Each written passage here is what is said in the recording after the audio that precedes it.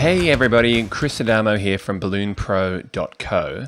I've had this question asked many times. What if you have an image? In this case, I've got a client who is GWS Giants, and if we go here, they've got a logo which is like this. So I've got an image that we want to upload to Balloonpro.co and to the design tools, and then overlay that with our balloon design. So I'm going to quickly show you how. Now, under design templates, you'll see here, test out the very latest balloon features in beta tools. So beta is the like another word for software that we're working on. We want to launch it and get some testing done. There's a few little issues. So we've got the original software here, of course, but you can click on the beta tools to upload, to open some of the new features. So the main feature here is add background image, which I've had many people ask about. So simply I will do that. I've got my logo saved, and you can see it's here. It's quite large, of course. Now, one of the other features is you can hold down the control key and move your mouse scroll wheel up or down. So it doesn't actually move the window like it used to. It just moves. If your mouse is over to the grid, it'll just zoom in and out of that grid, which is really helpful. You can see that the logo is too big, so I can add more rows to be able to see that whole logo.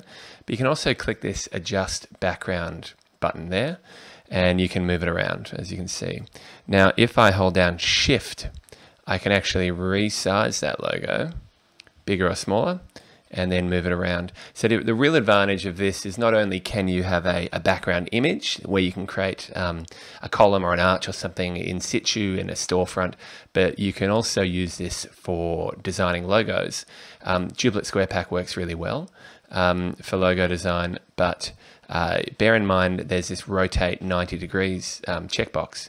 So if I click on that, you'll see that the actual hexagons or of the circles, the grid changes its pattern slightly, and I'll explain it this way. If I were to be looking for a V, I'm going to create it like this, just say, and my point is here. That's my V. Okay. Now, if I wanted a sharper point, I click rotate, and the whole piece rotates 90 degrees. You can see how now that gives me a sharper point facing down, because that sharp point was always there. It was just facing this way, not directly down. So it depends on what you're designing as to if you want to rotate it or not. So in this case, I do want to rotate it, because you can see the if we go to adjust background, this particular line down here works better in this rotation versus trying to find the line. It sort of goes over a few balloons. So I hope that makes sense. Let's keep it rotated, and I might make it just a little bit bigger. So the advantage here is I can make it smaller to fit within 4 or 5 lines, or bigger depending on what the client wants and their budget. So this seems to work quite well. I'm going to add my standard orange, remove the adjust background, and just start filling it in. So maybe not that one. We'll start over here and work our way down and up. So it just makes the whole process a lot easier with designing logos. Now, this curve is complicated. The more pixels you have, i.e. the bigger it is, the better a curve will look, but you can just sort of play around with that.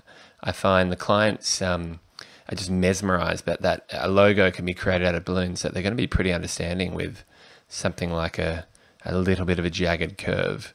All right, so let's remove the background image, and I like to just put it next to it, like so. And we can click the tidy up button. There you go. We'll move them back this way. And now saving it. So I like to remove the guides, and you can file save as JPEG, GIF, and all the rest of it. Now they're great files for sending to your client, but I will always actually save the file. All right.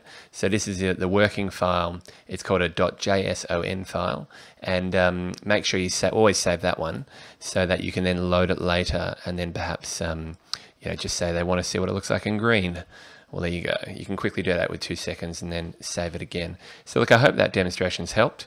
Any other questions, always jump on balloonpro.co, Chris Adamo, the Facebook page, or hit me up with any direct questions. Have a good day. Bye.